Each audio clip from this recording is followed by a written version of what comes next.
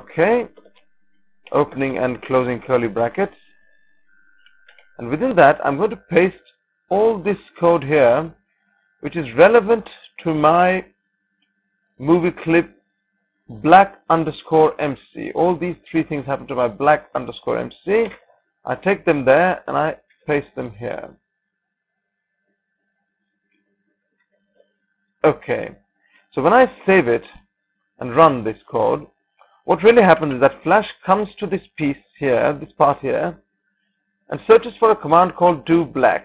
Goes and finds this private method doBlack, and inside that it finds 3 lines of code. Whether they are actions that happen from within here or within another class or on the stage, it does not matter.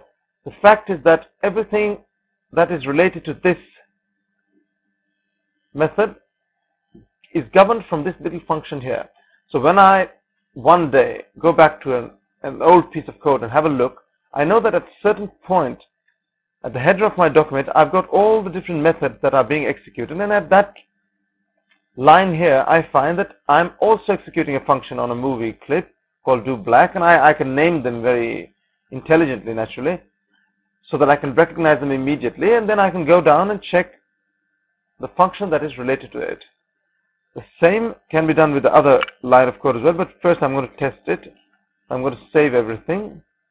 When I run it, there is no difference. It's exactly the same. The only difference is that it becomes very compact inside here, and every single function is then separately, neatly placed below it.